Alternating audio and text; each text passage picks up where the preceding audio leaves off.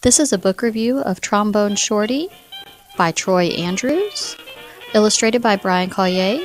It is a great book for young readers. It received the Caldecott Award and the Coretta Scott King Award.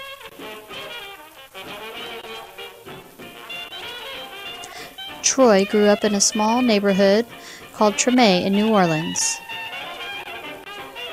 He said people didn't have a lot of money in Tremé, but we always had a lot of music. He found a beat-up trombone that became his first real instrument. His brother even called him Trombone Shorty when he jumped in a Mardi Gras parade. His friends and family noticed his love for music, and his mom took him to a music festival. He played with a famous musician. The crowd passed me overhead until I was standing on the stage next to Bo Diddley himself.